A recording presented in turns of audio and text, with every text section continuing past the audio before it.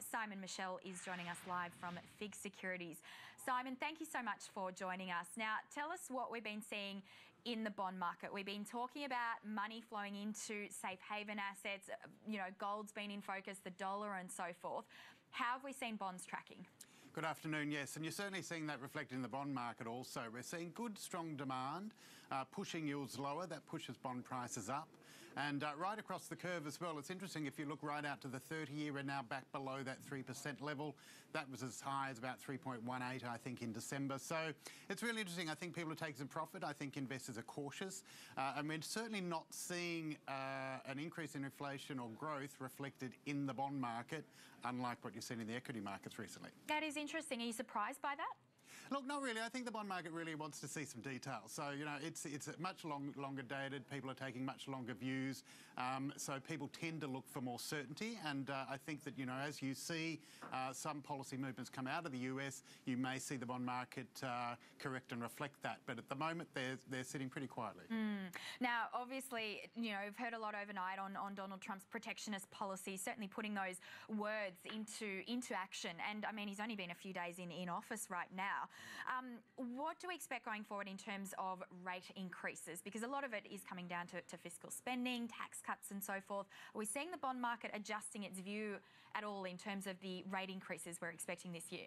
Yeah, well, that's interesting as well, Leanne, because we are certainly starting to see some stronger rhetoric from the Fed, from board members of the Fed, suggesting that we could see a larger number of increases through this year than previously anticipated. But the futures market, still just looking at two increases for 2017. So it hasn't really adjusted that either. It's stayed fairly benign through this exuberance, I suppose, we've had. And you're certainly not seeing any movement. So the market, it's pretty steady. As I said, strong demand. So investors are still very happy to lock in at these levels too. You're not seeing a behaviour investors positioning for higher rates anytime soon either. So it's going to be interesting to see. Yeah, absolutely. Now, Aussie yields, tell us how they are tracking in those credit spreads. I mean, they look like they're tightening up further. Well, this is the thing. So credit spreads tightening means people are happy to take on more risk. That's positive. They're taking on, more lower ranked bonds.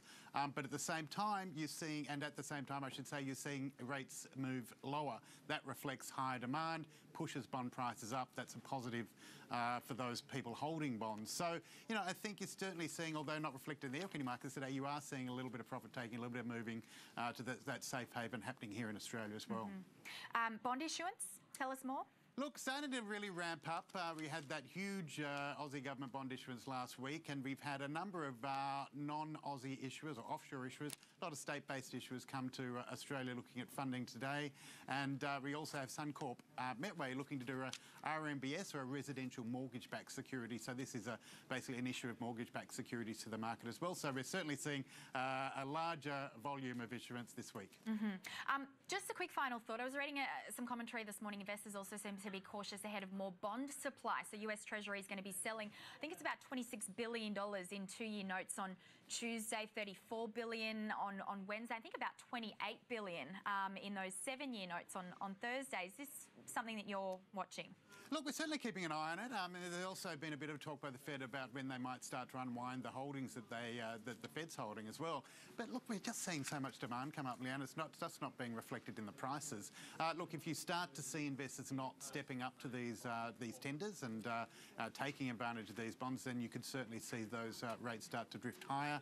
But at the moment, and this was reflected in our own bond issue last week, we're seeing well over 1x bid for these bonds. So I don't anticipate we'll see any volatility in those issuances over the next couple of weeks. All right, excellent. Simon, we'll wrap it up there. It's been great having you on as always. Thank you so much. Afternoon. Thank you. Simon Michell.